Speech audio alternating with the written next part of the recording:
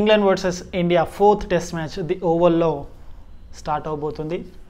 Second test match లార్డ్స్లో India గెలిచింది. Third test match లీడ్స్లో England గెలిచింది. ఒక కాంట్రాస్ట్ రిఫరెన్స్ ఉంది రెండు టీమ్స్ మధ్యలో. రెండు గేమ్లు కూడా రెండు టీమ్స్ బిగ్ మార్జిన్తో గెలిచినాయి. థర్డ్ టెస్ట్ మ్యాచ్లో ఇండియన్ బ్యాటింగ్ కొలాప్స్ చూసినాం. ఫోర్త్ ఇన్నింగ్స్లో ఇంగ్లాండ్ బ్యాటింగ్ కొలాప్స్ చూసినాం.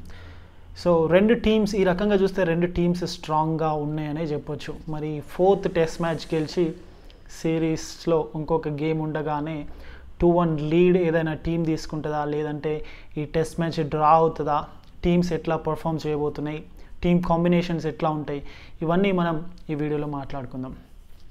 డెఫినెట్గా రెండు టీమ్స్లలో అయితే చేంజెస్ 100% కనిపిస్తున్నాయి. రవీంద్ర జడేజా ఇన్స్టాగ్రామ్లో పోస్ట్ చేసిన హాస్పిటల్లో ఉన్న ఫోటో మనం చూసాం. సో అది డెఫినెట్గా అక్కడ ఒక చేంజ్ అయితే 100% కనిపిస్తుంది ఇండియన్ టీంలో. వెరస్ England team Jos Buttler he has took a leave, ఎందుకంటే సెకండ్ చైల్డ్కి బర్త్ వల్ల. So he has took the leave. So Johnny బేస్ట్రో ఇంగ్లాండ్కి wicket కీపర్గా ఈ మ్యాచ్లో బరిలోకి దిగనున్నాడు. ఈ రెండు మ్యాండేటరీ చేంజెస్ అయితే 100% రెండు టీమ్స్లలో కనిపిస్తున్నాయి. మరి ఇండియా విషయానికి వస్తే థర్డ్ టెస్ట్ మ్యాచ్లో జస్ట్ బ్యాటింగే కాదు, బౌలింగ్లో కూడా ఇండియన్ బౌలర్స్ అంత పెద్దగా ఆకట్టుకోలేకపోయినరు, వికెట్లు తీసుకోలేకపోయినరు, బ్యాట్స్మెన్ని ట్రబుల్ చేయలేకపోయినరు. స్పెషలీ ఇషాంత్ శర్మని కనుక చూస్తే చాలా ఆర్డినరీగా కనిపించిండు సెకండ్ టెస్ట్ మ్యాచ్లో పర్ఫార్మెన్స్తో కంపేర్ చేస్తే. ఇన్ఫ్యాక్ట్ ప్రెస్ మీట్లో ఇషాంత్ శర్మ రన్అప్ గురించి ఏమైనా ఇంజురీ ఉందా, 100% ఫిట్ లేడన్న క్వశ్చన్కి విరాట్ కోహ్లీ చెప్పిన ఒక డిప్లొమాటిక్ ఆన్సర్ కూడా వీ కెన్ అండర్స్టాండ్ అసలు ఇషాంత్ శర్మ పరిస్థితి ఏందని. సో అది ఒకటి, ఆ ప్లేస్లో కూడా ఒక చేంజ్ అయితే డెఫినెట్గా కనిపించే అవకాశం ఉంది. మరి బ్యాటింగ్ విషయానికి వస్తే అందరూ చేతేశ్వర్ పుజారాని డ్రాప్ చేయాలనుకున్న టైంలో సెకండ్ ఇన్నింగ్స్లో హీ హస్ స్కోర్డ్ 91. సో ఎట్లాంటి ఛాన్స్ లేదు పుజారాని డ్రాప్ చేయడానికి. ఓపెనర్స్గా అయితే రాహుల్ అండ్ రోహిత్ శర్మ ఉంటారు.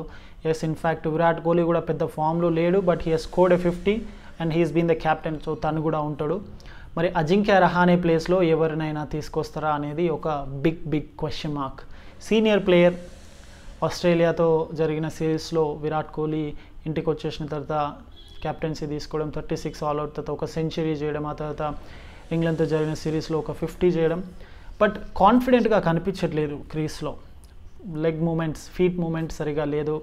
సేమ్ ప్యాటర్న్లో out అవుతుండడం, not just Rahane, even Virat Kohli కూడా అదే సేమ్ ప్యాటర్న్లో అవుట్ అవుతుండడం, ఇది ఒక కన్సర్న్గా కనిపిస్తుంది. మరి అజింక్య రహాని పక్కన పెడితే ఎవరిని తీసుకొస్తారు ఇండియన్ టీంలోకి?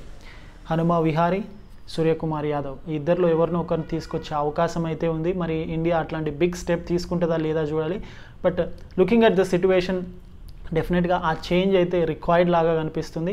సూర్య అండ్ విహారీ ఇద్దరిని కంపేర్ చేస్తే ఒకవేళ సూర్య ఆడితే డెబ్యూ చేస్తాడు, but Vihari already Indian team కంటే ముందే వెళ్ళి కౌంటీ గేమ్స్ ఆడిండు. సో ఇండియా ఒకవేళ ఆ చేంజ్ చేయాలనుకుంటే మాత్రం I'm pretty sure 100% Hanuma Vihari వైపే మొగ్గు చూపే అవకాశం ఎక్కువగా ఉంది. రవీంద్ర జడేజా ప్లేస్లో spinner Ashwin 3 test మ్యాచెస్లో 100% Indian team miss అయింది. సో ఆ ఒక్క ప్లేస్లో డెఫినెట్గా అశ్విన్ వచ్చే అవకాశం ఉంది. రిషబ్ పంత్ ప్లేస్లో కూడా వృద్ధిమాన్ సాహాని తీసుకొస్తారా అని మనం చాలా వరకు న్యూస్ చూస్తున్నాం. రిషబ్ పంత్ స్కోర్ చేయట్లేదు, స్కోరింగ్ ఎబిలిటీ తగ్గింది, హీ స్ట్రగ్లింగ్ అని. But I would say India డెఫినెట్గా రిషబ్ పంత్తోనే కంటిన్యూ అవ్వాలి. మనం చూసినాం మ్యాచ్ విన్నింగ్ నాక్స్ ఆడిండు, టెరిఫిక్ నాక్స్ ఆడిండు ఆస్ట్రేలియాలో కానీ India versus England, when England టూర్డ్ India. So I don't think ఆ చేంజ్ చేయాల్సిన అవసరం లేదు. ఇషాంత్ శర్మ ప్లేస్లో ఎవరిని తీసుకొస్తారు? ఆల్రెడీ మనం చూస్తున్నాం ప్రసిద్ధ్ కృష్ణని 15-man స్క్వాడ్లో యాడ్ చేసారు. మరి ఇషాంత్ శర్మ ప్లేస్లో ప్రసిద్ధ్ కృష్ణని ఏమైనా తీసుకుంటారా, లేదంటే శార్దుల్ ఠాకూర్ ఫిట్గా కనిపిస్తున్నాడు కాబట్టి శార్దుల్ ఠాకూర్ని తీసుకుంటారా అనేది చూడాలి. సో ఆ 2-3 చేంజెస్ అయితే 100% కనిపిస్తున్నాయి. మరి రహానే ప్లేస్లో ఎవరు వస్తారనేది కూడా ఒక క్వశ్చన్ మార్క్. వెరస్ ఇంగ్లాండ్ మంచి స్ట్రాంగ్గా కనిపిస్తుంది. లాస్ట్ మ్యాచ్లో చేసిన చేంజెస్ వల్ల హమీద్ ఓపెనర్గా మంచిగా ఆడిండు. నెంబర్ 3లో వచ్చిన దావిద్ మిలాన్ కూడా మంచిగా ఆడిండు. Joe Root played very well.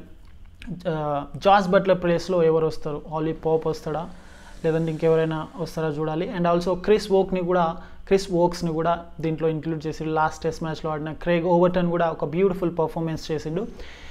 And this is a home game for Anderson. మరి ఆండర్సన్ ఈ గేమ్లో ఆడిపిస్తారా లేదా చూడాలి. న్యూస్ అయితే ఇంగ్లాండ్ టీమ్ ఆండర్సన్కి రెస్ట్ ఇవ్వాలని చూస్తున్నట్టు కనిపిస్తుంది. ఈ సిరీస్ తర్వాత యాషెస్ సిరీస్ ఉంది. So yes to play lot of cricket. అదేవిధంగా క్లోజ్ టు 40 years ఉన్నాడు. 3 టెస్ట్ మ్యాచెస్లో ఇండియాతో జరిగిన త్రీ టెస్ట్ మ్యాచెస్లో ఆల్రెడీ 120 overs వేసింది. కాబట్టి ఆ బర్డన్ని తగ్గించాలని చూసే అవకాశం ఉంది. That is all about both the teams. But ఇక్కడ రికార్డ్స్ పరంగా చూస్తే మనం ప్రీవియస్ వీడియోలో మాట్లాడుకున్నాం. ఇండియాకి ఒక అన్వాంటెడ్ రికార్డ్ ఉంది. లాస్ట్ టైం 50 years బ్యాక్, మనం లాస్ట్ వీడియోలో 40 years అన్నాం. I apologise for that. 50 years back 1970sలో win అయింది. ఆ తర్వాత ఇప్పటివరకు ఇండియా విన్ అవ్వలేదు. ఈ పర్టికులర్ గ్రౌండ్లో లాస్ట్ టైం ఇండియా ఆడిన last 3 test matches India loose అయింది. లాస్ట్ టైం 2018లో జరిగిన టెస్ట్ మ్యాచ్లో సెకండ్ ఇన్నింగ్స్లో ఇంగ్లాండ్ తరపున Alastair cook and Joe Root centuries వేసిండ్రు. వెరస్ India KL Rahul and Rishabh Pant ఇద్దరు సెంచరీలు చేశారు. But still India last by big margin 100+ run మార్జిన్తో ఓడిపోయింది. అండ్ లాస్ట్ 3 టెస్ట్ మ్యాచెస్ ఇక్కడ ఆడిన పర్టికులర్ గ్రౌండ్లో England last 5 test మ్యాచెస్లో almost 3 test matches గెలిచింది. ఒకటి ఓడిపోయి ఒకటి డ్రా చేసుకున్నట్టుంది. సో ఓవరాల్గా ఇంగ్లాండ్కి ఈ పర్టికులర్ గ్రౌండ్ చాలా అనుకూలంగా కనిపిస్తుంది, ఇండియాకి ప్రతికూలంగా కనిపిస్తుంది. But you never know, test cricket ఏదైనా జరగవచ్చు. సెకండ్ టెస్ట్ మ్యాచ్లో లార్డ్స్లో కూడా ఇండియాకి పెద్దగా రికార్డ్స్ బాగాలేవు. But still India manage to win. So ఈ టెస్ట్ మ్యాచ్లో కూడా ఏదైనా జరగవచ్చు. అండ్ రెండు టీమ్స్లలో చేంజెస్ అయితే కనిపిస్తాయి. కొంచెం స్పిన్కి అనుకూలంగా ఉంటుంది కాబట్టి రవిచంద్రన్ వస్తున్నాడు కాబట్టి హీ మైట్